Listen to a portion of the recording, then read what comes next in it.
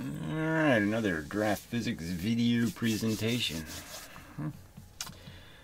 Alright, I guess this is the no-brainer edition. I mean, you all have no brains, no integrity, no capacity to reason at all. I'd be better off talking to 7-year-olds, maybe 8-year-olds. Obviously, you've all drunk a lot of lead paint, and your brains are shit. And it's just, there's no other reasonable explanation. You just can't think at all. So I'm going to play the physics girl video again, just to re-emphasize what isn't being understood. That's just so obvious that nobody with a brain could miss it. I mean, you know, you people, I just can't even imagine if aliens actually did show up. I never thought we were this humiliatingly stupid, but you really are humiliatingly stupid. Oh, all right. So anyway, I'll just read one little stupid comment here. Do you disagree with Lagrangian and Hamiltonian mechanics? I disagree that there's any such thing as a rational fourth dimension. I mean, a fourth dimension that could be rationally tied to the other three dimensions. They all have features in common, namely being 90 degrees to each other. And a fourth dimension can't in any way connect. Okay, so it's like mating mice with frogs or something. It just doesn't going to work. It's just too silly. Let's see. They are equivalent to Newtonian mechanics, i.e. F equals ma. I don't know how it's possible it could be equivalent when it's not three-dimensional space and it's, absolute bullshit. So, okay, go ahead and tell me it is. Fine. You believe that. Okay. That's special. Anyway, also, I can't find any sources which say that people ever said that E equals mv squared. Well, let's understand first that the E equals mv squared is how it started, and then sometime later they put a half in front of it. Okay, but I played the history person's video, okay? I mean, she spends a month researching what she's saying, okay? They made the Nova documentary about Einstein and portrayed the whole scene. I mean, is there some doubt that they were saying that E equals mv squared? Now, they might have been saying it's approximately, okay?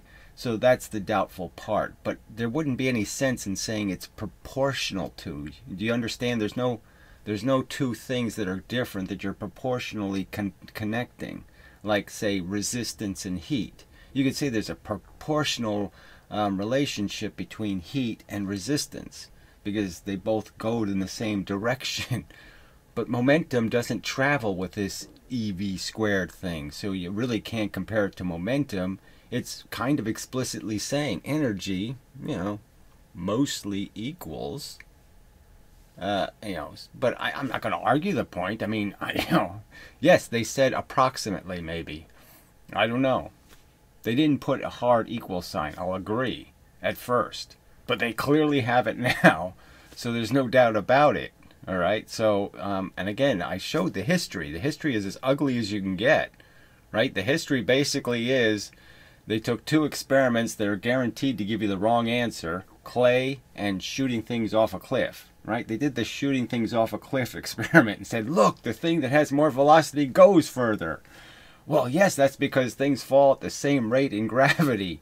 So obviously the thing with more velocity will go further because it has the same amount of time to get there and it's going faster. So of course it'll go further, but it'll land with less energy.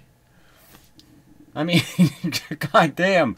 And people don't think Newton knew this, which is just hilarious, right? Like somehow they're going to tell Newton he was wrong. When this was Newton's life, this experiment. I mean, that experiment was like so obvious. I mean, Newton did 4 million of those experiments. He knew that weird little fact. He wasn't unaware of the fact that things shoot off cliffs further. I mean, this is so ludicrous. I can't get through it without going insane. This conversation is ludicrous. That I have to explain this to you idiots? Fucking A. Well, anyway. Also, I can't find any source that says that E equals mv squared. Again, let's understand, the formula now is 1/2 mv squared. Oh, I can only find sources saying that E is proportional to mv squared. And how would it be proportional? In what sense would it be proportional? Explain to me when they say it's 100 joules of energy, how they're in any way talking about a proportional relationship. How are you proportional to 100 extra joules of energy? Where's the proportionality? What are you talking about? Oh, fuck. I mean, this is just such bullshit on top of bullshit on top of bullshit from you people. All right. This one should be it, I think. What's a photon? That ain't it. Nope, that ain't it. It's probably this one. Yeah, that's physics girl. Alright, so we're at the point where she's going to start doing this incredibly stupid math. And it's just so obviously stupid, irrational, insane. No one has pointed it out except for me. Okay. They show this comment first, but that's obviously just YouTube playing the liar game. You know, it's obviously not the first comment. And here this imbecilic comment for which there's no, I don't know how anyone knows what the fuck they're talking about. It has 53 thumbs up. It says, she attract, she protect, but most importantly, she collide. Ick. What the fuck could that possibly mean? I mean, I don't even want to look. You know, but I mean, 53 thumbs up for that? Whatever that is?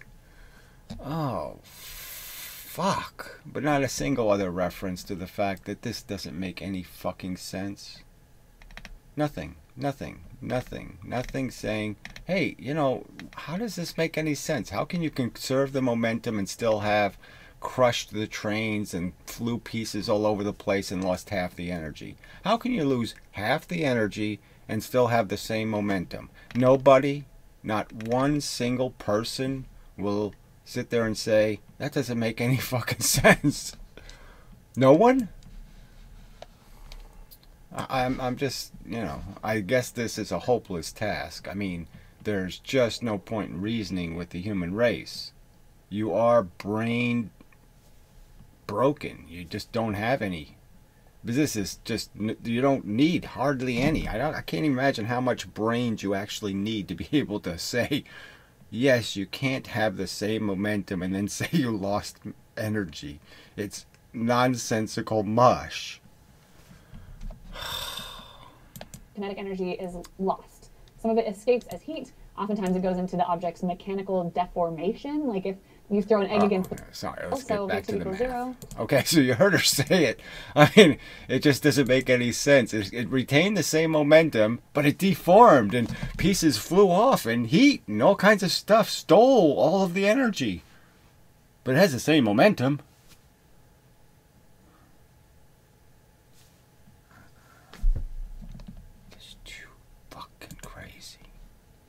Looking at types of collisions. So let's look at inelastic collisions first. So first let's understand, elastic doesn't make any difference at all. All you're talking about is how efficiently is energy transferred between objects. That's it. Objects collide and they lock together and move as one. The classic example this can help us wrap our brains around. The classic example could be bumper cars. Could be a million different things in which the collision transfers the energy. And that's all you're trying to say is how is the energy, how efficiently is the energy transferred from one object to another object. Period. Is trains. Like those little toy trains with the magnets. Imagine 2 train cars rolling on a track and then hitting and linking up. It's classic because it's simple. So let's model it. Give me a good arc. So, 2 trains. The only good news is she's only got 23,000 views for this video, which really sucks. You know, for somebody who has 1,000,000.75 subscribers, yeah, that view number sucks. So that's the only thing I can take out of this. This is the only good news. Oh, so fun. Cars on a track. We'll say that their masses are m1 and m2. One of them is still, so v2 equals 0. And the other one is moving with a velocity v1. So we could do this by just having 2 different trains, okay? One with the heavy, twice as heavy, one, you know, half as heavy, and just have one of them move into the other one. And, you know, we'll just pretend that everything's, you know, a thought experiment, that there's a complete transfer of the momentum, right? So again, there's so many ways you could do this same experiment. Tug of war, you could do it by having them run into a spring. I mean, I've already illustrated all this, but again, let's just understand what she said so there's just no confusion. So then they collide and they stick together. Wow. So they collide and they stick together and they begin moving as one object with a new mass of m1 plus m2 and a final velocity vf for v finals. Here's the question that you can solve in a problem like this. Given the initial masses, m1 and m2, and the initial speed, v1, what will the final velocity, vf, be? Okay, and obviously, the way she's going to figure this out is to use Newton's math. I don't know why, because obviously it's wrong. So why would you use it? Why is momentum even meaningful anymore if it isn't a representation of energy? If momentum isn't energy, why do we even care what the momentum is? It can't mean anything. It's not the real energy. Said our key idea is conservation of momentum. If we add up the total momentum of the two cars before the collision, that's going to be the total momentum of the coupled cars after the collision. And it wouldn't be, though, if one of the cars, you can sort of understand, right? I don't know. I guess I'll draw it because, you know, I really have to be clear about this, right? So you people really understand what she's saying. Okay, she's saying two completely different things happened. You know, completely different. She 1 second is saying the two trains transferred energy perfectly, and the next minute she's saying, no, the two trains crashed into each other, they crushed, the heat flew off, pieces hit the conductor. I mean, it was terrible, terrible, awful fires, big tragedy, and half the energy was lost. She's saying those two things were the same reality. All right, this is more than just a bent space thing, you know, where you have your little frame of perception. She's saying an explicit thing about one reality. She's describing it in two entirely different ways. Oh, amazingly silly. Oh, fuck. This is physics. Accepted physics. Let's be clear. This is now accepted reality. This is what smart people say. This is the kind of crap smart people say. Okay, and us dummies, yeah, we're really stupid if we don't get it because it's so smart. Oh, fuck. All right.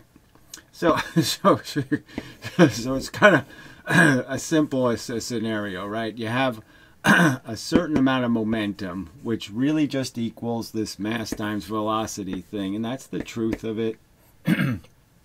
And it moves into something else and it transfers the momentum. Okay, so the momentum is transferred to the new object. And the fact is she's going to claim that it was transferred successfully, that it all got there, right? So you had 12 times 6, you could say here, well, let's say 1, just to make it simple. And then you had 2 times 6 here. So the velocity was 6, the mass was 2, one mass times 12 velocity. All right, so these are simple vectors, as I pointed out. Momentum is a vector, it's just a line. And now, what if I said, okay, well, I put a stick on the track, and so then the car had to run over this stick, right? Well, the fact is that stick is going to mean it's not going 12 miles an hour anymore. It's going to lose a little bit of velocity. See, it's not going to lose mass. The stick isn't a big enough bump to knock mass out, but it does degrade the velocity a little bit. You see, that little stick will actually take a little bit off of there. Now it's only 11.83 or something, right? So that one little stick, you know, and so this will have to go down to 5.76 because of that stick. See, so anything that degrades this transfer means these numbers have to go down. This number has to go down. So if I deform, or I make a single little spark fly off, or a little tiny noise comes out of it, or anything, all of that is like a stick, and it takes away the velocity, which means you can't transfer the velocity. See, if you lose the velocity, you can't transfer it to the other object. So the only way you can have a perfect transfer of the momentum, that is, conserve the momentum, conserve it in the sense of not lose it somewhere, well, the only way you can do that is you have to not crush anything. You have to not run over any sticks. You have to not throw any of your little pieces off. You have to not make any big sounds. You have to make no heat.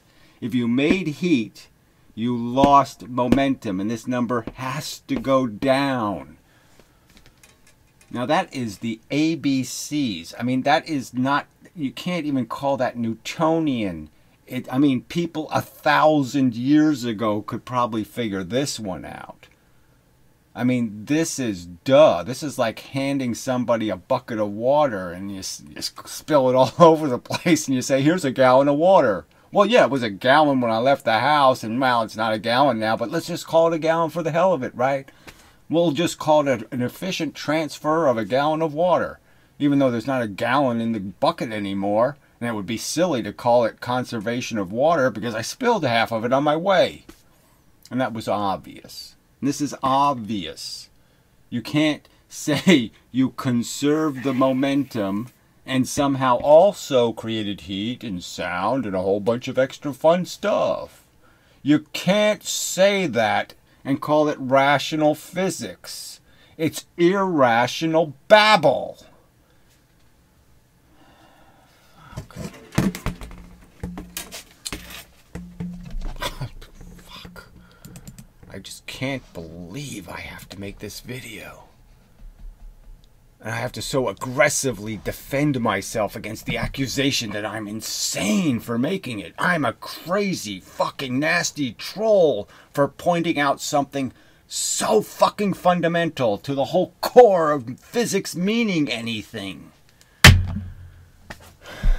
Shit. Because one of the cars is at rest to start out with, this problem is pretty simple. Because all the momentum before the collision is in the moving car, m1. Momentum is mass times velocity, so it's m1 times v1. And the momentum of this, t equals 0. And after the collision... So I don't know why we're doing this, right? I mean, if we have this new modern equation, it's so much better. It tells you exactly how many joules of energy it has. Why aren't they using that?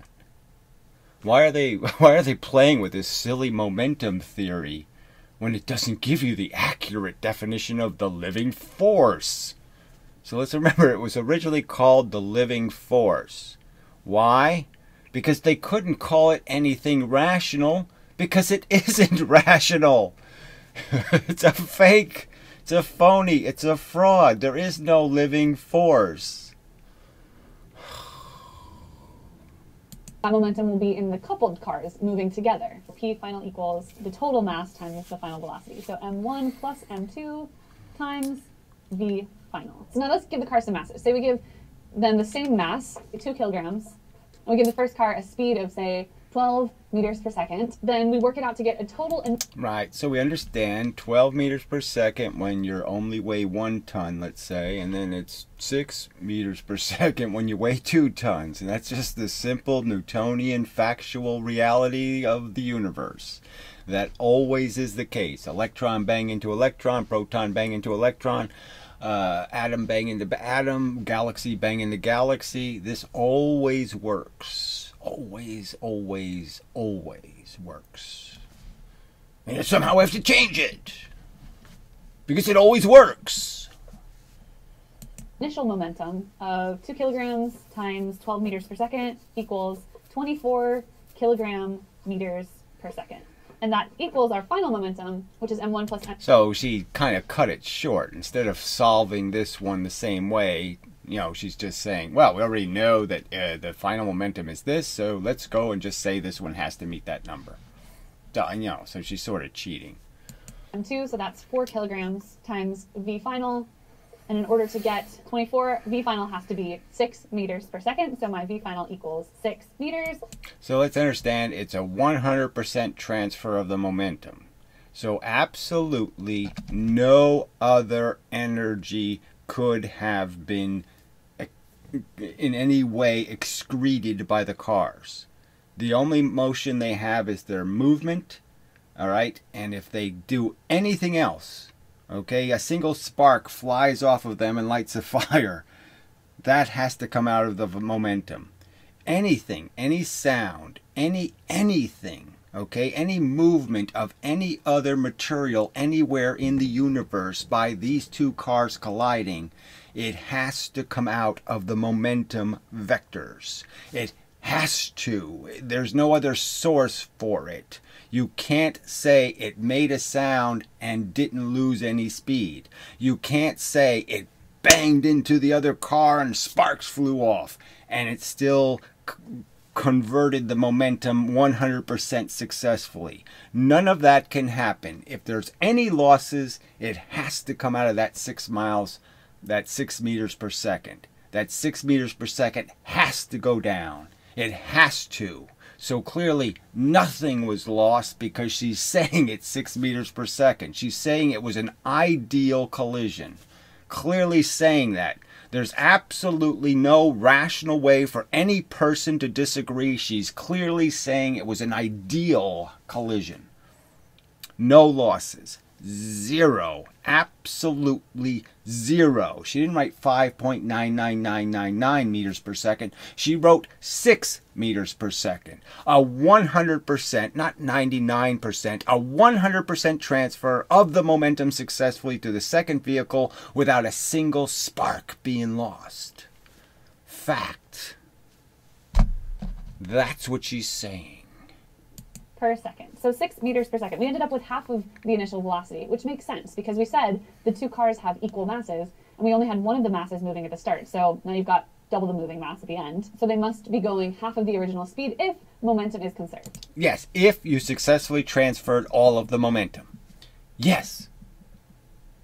And if you successfully transferred all of the momentum, it means you didn't run over any sticks. You didn't squish any bugs. You didn't make a single little whimper of a sound. And that's our basic inelastic collision problem solved using conservation of momentum. But what about conservation of energy? Is kinetic energy conserved in our system here? So what is kinetic energy? Well, apparently it's not real. It's actually living force energy. So let's understand the history. Okay, this formula is the living force formula. Surprisingly, no. Let's see why. So amazing, right? So it has a certain amount of energy. It collides with something else and transfers all of its energy successfully, and yet we somehow lost something. And if we did it the other way around, again, if we had a heavier thing hit a lighter thing, okay, their theory says we made kinetic energy. We started with only 100 units of kinetic energy, and we will create 200 units of kinetic energy. So if she just turns this scenario right around, just turn it around the opposite way, have the heavier car convey all of its momentum to a lighter car, the theory is we made free energy. That's explicitly the consequence of this nonsense. By working out the math. Let's calculate the energies before and after the collision. Kinetic energy initial is just going to be 1/2 mv squared. Before the collision, we only have the first car moving, so the total energy is 1/2 m1 times v1 squared, which is going to be 1/2 times 2 kilograms. So all I have to do is make this car lighter and go faster, and it automatically has more energy. That's their theory of physics. They say Newton is full of shit, and really you can make free energy by just making things smaller and making them go faster. Yeah. Times 12 meters per second squared, which works out to 144 joules. After the collision. Right, so she's given an explicit number, okay, and it would have been in 1750 when this was invented, this theory of living force, that number would have been 288 joules. That's how close they were to the truth when they invented it. Yeah, they were only 100% off. Yeah, only. So our final kinetic energy equals 1/2 mv squared. But my final mass is both masses together, which equals 4 kilograms. So this equals 1/2 times 4 kilograms. And then my final velocity squared, so my 6 meters per second squared. And that equals 72 joules. Right. So you just heard you had a certain amount of momentum. You 100% conveyed the momentum, but somehow you lost half the energy. And if I just reverse the circumstance, I just make the heavy car hit the light car back again, I can get all the energy back. But I can't ever get it by hitting a light thing into a heavy thing. I can only get free energy if I hit heavy things into light things. Ugh, this is so pathetic. So we lost kinetic energy. Yeah, we lost energy even though we didn't. Even though momentum stayed exactly the same, we somehow magically, we lost. Momentum is, gravity makes it, right? It makes things crash and make a dent in the earth and all that kind of crap. She's saying that power to make a dent in the earth was lost. She's saying it. There's less joules. That means you can make less of a dent. Do you really think it can make less of a dent and have the same exact momentum? Oh, fuck. What happened to the energy? Well, so what happened to the energy? So now she's going to give examples of what happened to the energy. And obviously the examples can't make any sense to anyone who knows 5th grade physics. In an inelastic collision, when the colliding objects stick, some of the original kinetic energy is lost. Some of it escapes as heat. Okay, so as I already pointed out, we know that heat couldn't come from anything but the momentum vector. The momentum was the energy. The velocity is the energy. Okay, the mass is half of it, but the velocity is the energy. So you have to lose velocity if you're making heat, right? You can't miss that, right? Certainly Newton would assert this to be true. And most of the physicists, frankly, from Newton to the present day would have said it. But a certain number of little fancy people in France decide to invent this fake physics. And it's in there, and now they're using it like it's real physics, when it's complete bullshit. Made out of mistakes. It's not made out of anything rational. It's just made out of mistakes. They took a ferrocell and said, look, magnets bend light. They made a mistake. Oftentimes it goes into the object's mechanical deformation. So, deformation? So somehow you bent the metal, you made lots of sounds, pieces flew off, right? She's giving you an example of an apple exploding, okay, when it's hit by a ping pong ball. Right?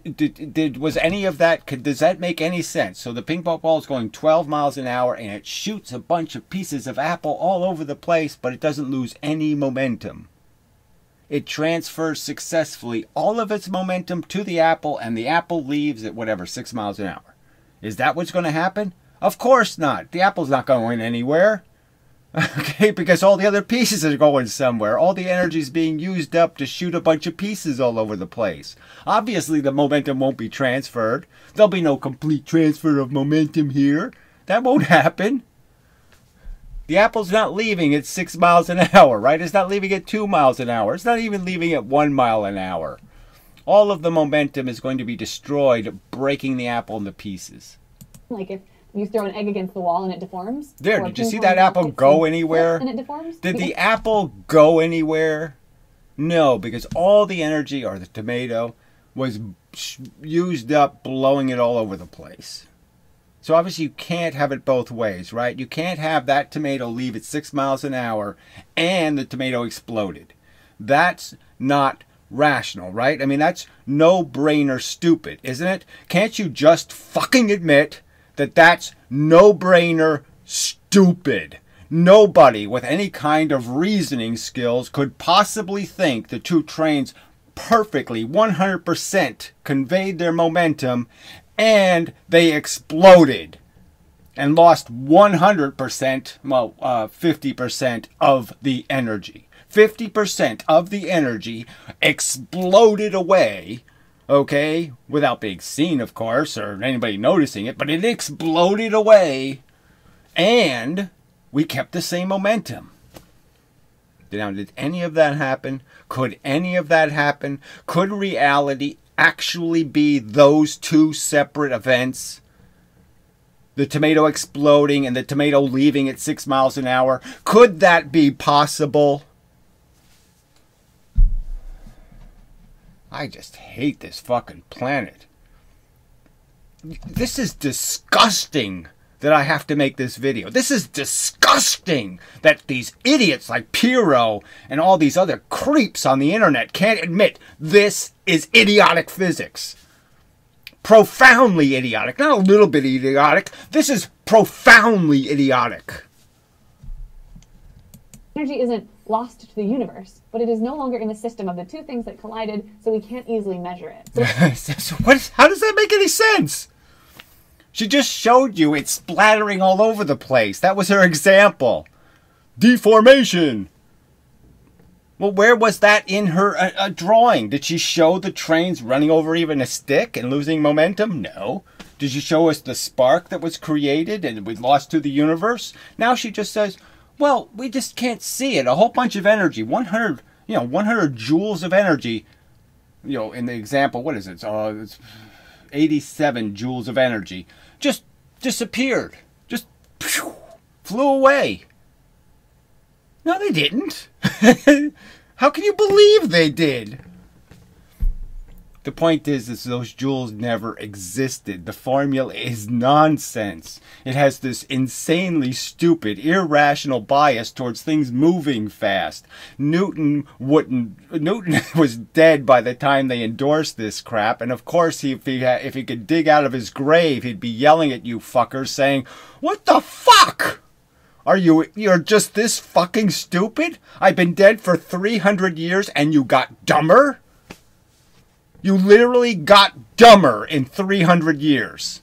Literally, factually. You are now less intelligent. The average fucking idiotic scientist is now actually less intelligent than they were 300 fucking years ago.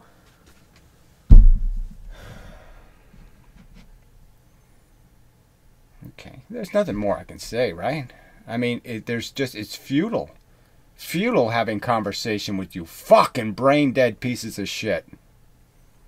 When you have a collision where things stick together afterwards, you can't use conservation of energy to solve those problems. And that's where the word... like there's some rule. There's no way for you to recognize, even though they've done these experiments where they actually take a mouse or some other kind of vegetable matter and put it in a glass bowl, and they actually count every single piece of energy that comes out of the system. And now she's just saying, no, you really can't do any of that. We can't figure any of it out. It's mysterious. This living force energy stuff, it's really tricky. Yeah, the living force, fourth dimensional energy. Inelastic comes from. The objects that collide deform and they don't elastic. So she just said it again, didn't she? She just said it again. Well, what energy was used to deform them? Where did the energy come from, if not its momentum? Again, how can you possibly bend something, or twist something, or turn something, or do anything if the original energy, the only energy the object has is its momentum? The only energy it possesses is its velocity. How can it have the same velocity and yet make something else move? How is that possible? Oh, fuck. Return to their original state. So, done with inelastic. Oh, I don't know. So there's just no doubt about what's being said. And there's no doubt it's nonsense. And there's no point in making any more videos. There's no point in saying anything. You people are just too stupid. I don't know what there's nothing to do. You will not accept any fact ever.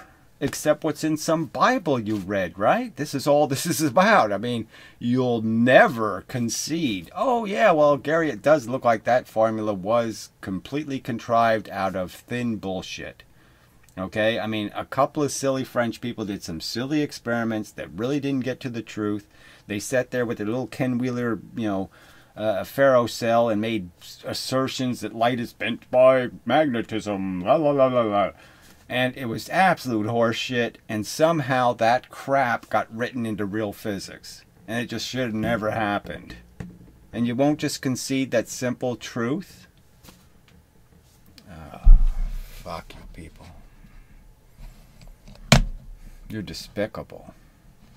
I gotta play the clip of Daffy Duck, saying that to Bugs Bunny. You're despicable. Implicable. Constickable. All that shit.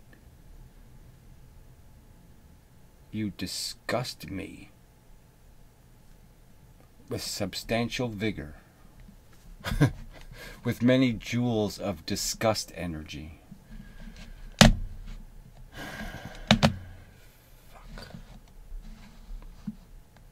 I mean, you're just pointing out it's hopeless. You just really are just banging it into my head. It's hopeless, Gary. We're way too fucking dishonest. We're way fucking too stupid. There's no point in talking to us. We can't do reasoning. We can't be rational. Logic, we hate it. You're just screaming that at me. You're just obnoxious toddlers eating your fucking religious poo. Yum, yum. Eat it up. God. I hate this planet. I hate it. I hate it. I hate it.